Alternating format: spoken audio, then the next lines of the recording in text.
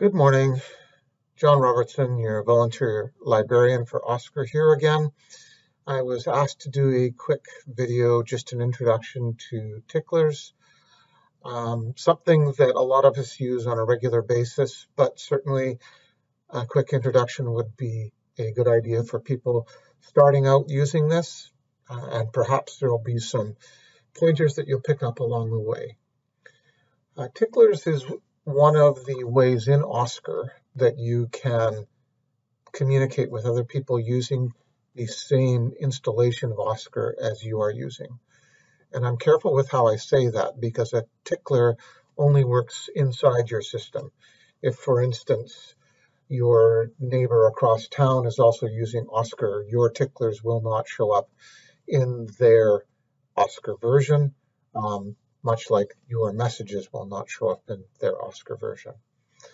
Okay, so ticklers are unique in communication in Oscar in that they can be not only assigned to a patient, but also assigned a time for them to show up.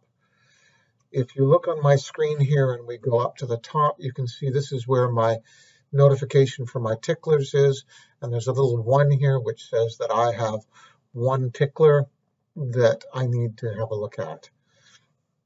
If I click on this, it will bring me into a new screen, or a new window will pop up, and it shows me that there is a tickler for Jessica Rabbit. It was created by John Robertson. It was created today at 9:15. It is a normal priority, and it was also assigned to John Robertson, and it is active, and the message in the tickler is right here. Now, we can organize our ticklers in any way that involves any of the columns here. So if we have multiple ticklers under different people's names, we can order by the demographic name. We can order by the creator. We can order by the service date. We can order by the creation date, etc., etc. These last 2 columns you cannot click on, but all of the other columns you can click on. So if you just want to see the ticklers that were specifically assigned to you, they will all be in a group, and you can click on this to find out which ones are yours, and the other ones will collect in a different spot for other users. We can also edit a tickler. So we can change the priority, we can change the status, we can change who it was assigned to, we can change when it is supposed to pop up, and there is a calendar lookup for this, or there is a 6-month or a 1-year choice. We can add to the message text. There are some suggestions for text that we can use. We can also go from this page into the patient's chart. And this is their demographic page. We can also go into the encounter pane. And we can look at, for instance, their lab values, or if we're supposed to be phoning them, we can talk to them on the phone and then type a note in the encounter pane that we spoke with them about their lab results. Ticklers are described to a certain degree in the Oscar user manual. This is a bit dated, to be sure, part of the reason why we're doing the video today. We can, once we've done what we need to do, we can complete the tickler. We can choose this tickler and say that we've completed it. Or if we feel that the tickler was made in error, we can delete it. We can also look at ticklers that are no longer active, but perhaps have been completed. and we can check on all the completed ticklers for this patient. Actually, my apologies.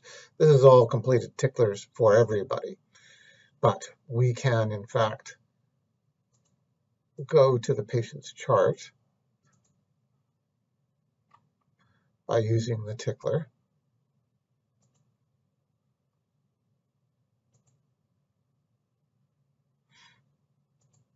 And we can look at all of their ticklers and then see their completed ticklers. So if we click here in the orange where it says tickler, we get a list of Jessica Rabbit's ticklers. We can look at her completed ticklers, and that will give all of the ticklers that are specifically for Jessica Rabbit. And again, will show us who they're assigned to and when they were created, and whether or not they were completed.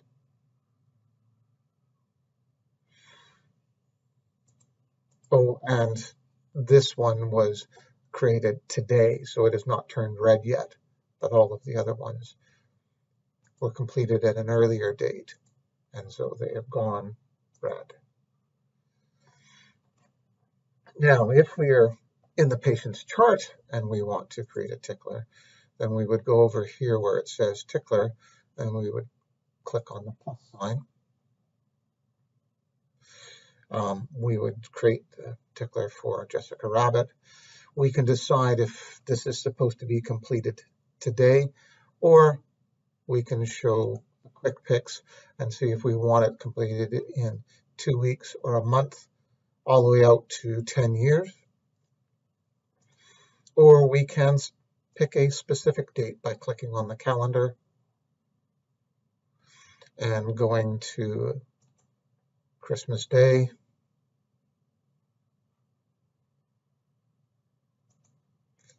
And setting the tickler for Christmas Day. We can change our priority here to high, normal, and low.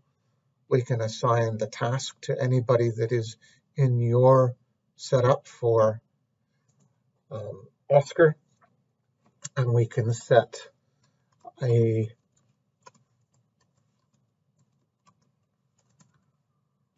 reminder message, which of course can say anything, including phone the patient about their lab results, check to see that their CT scan has been done, all of those sorts of things, and then we can go submit and exit. And then if we refresh our screen here, we will see that we have 2 active ticklers. We have one that's due to be done today on this service date, and one that's due to be done on Christmas Day.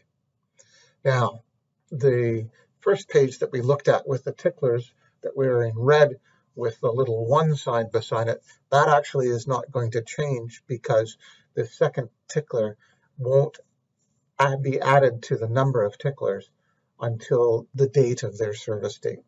So if we were to go back into our scheduling page and refresh our scheduling page, we would still only have 1 tickler. That is a basic overview of ticklers. There, of course, is much more to it than that, but hopefully this will get you started on the process, and then you'll be able to come back and look for more information in this module at a later date.